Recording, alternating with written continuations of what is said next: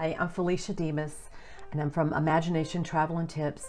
I want to talk to you today a little bit more than a minute because I want to share something about me that's maybe a little embarrassing, but I think maybe some people can relate to it.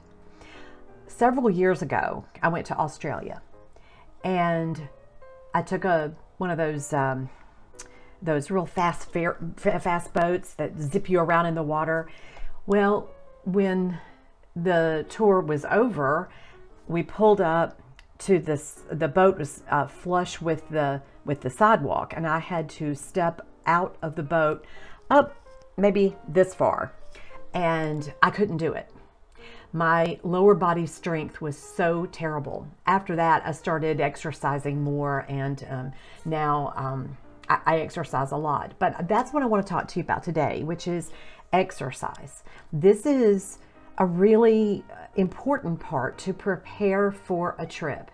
If you're going to do something like kayaking, then you don't want to be so sore for 3 days afterwards because you didn't work on your upper body strength a little bit more to prepare.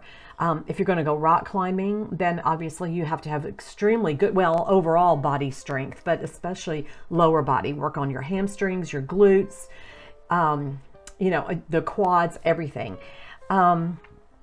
If you're gonna even just go to the beach and you think, all I'm gonna do is just lay on the beach, Felicia, well, if you might wanna walk on the beach. And it sounds like a crazy thing, but if you don't exercise, then your calves are gonna be really sore just from walking on the sand. So just periodically, while you're watching TV, stand up and do heel raises. And then overall, walking.